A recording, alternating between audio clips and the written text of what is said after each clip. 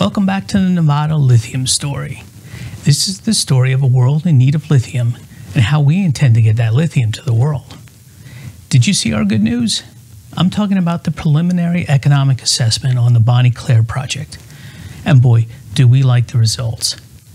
Now, a Preliminary Economic Assessment is by definition preliminary.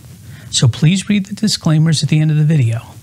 There will be forward-looking statements in these videos, so there are disclaimers to give management a safe harbor.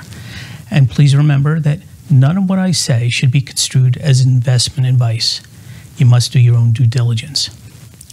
Now, to many of you old hands in the natural resources space, you already understand much of what I'm going to talk about over the coming months.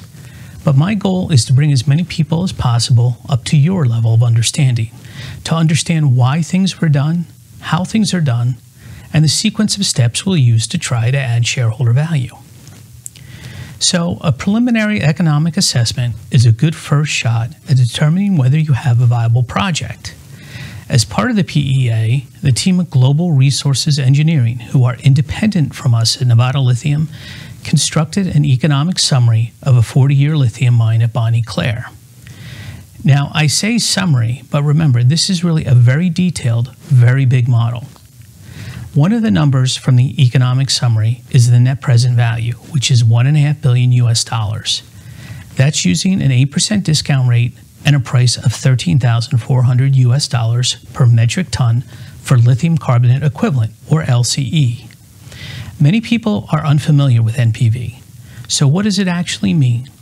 It means that if you took all of Bonnie Claire's projected yearly discounted net cash flows from when you start to build the project and add them up for 40 years, it sums to $1.5 billion US. The key word is discounted because that reflects the fact that $1 in your pocket today is worth a lot more than $1 20 or 40 years from today. So it's a way of taking into account all those future dollars and giving us a value today for Bonnie Claire. Now, I will tell you that according to the MBA handbook, there is a method to determining the proper discount rate. But this is what I've always found in practice. People will argue about the proper rate like they'll argue about soccer versus football or Chevy versus Ford. I've seen discount rates assigned to companies and projects from 0% to 30%. From my experience, I think an 8% discount rate is appropriate for a project like Bonnie Claire. It's similar to a lot of other projects, and it does reflect uncertainties in the PEA. It's preliminary. But I also think some of that uncertainty is offset by the location of Bonnie Claire in the world's #1 mining jurisdiction of Nevada. You don't need to look far to see how important having a secure mining jurisdiction is. Mexico just announced that they're looking to nationalize all future lithium development. Now, according to almost all the experts, the outlook for future lithium prices is bright. GRE used $13,400 as a constant lithium price throughout Bonnie Claire's 40-year projected mine life. In my opinion, the price that GRE used is reasonable, but probably low. It's lower than the long-term incentive price needed to bring on future lithium supplies.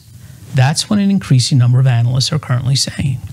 And as a reference point, current spot LCE prices in China, where most of the world's conversion capacity is, are currently over $20,000 a ton and climbing.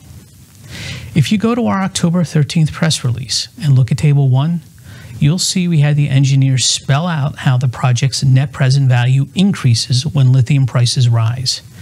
I think it's pretty clear from that table that we have a tiger by the tail with Bonnie Claire.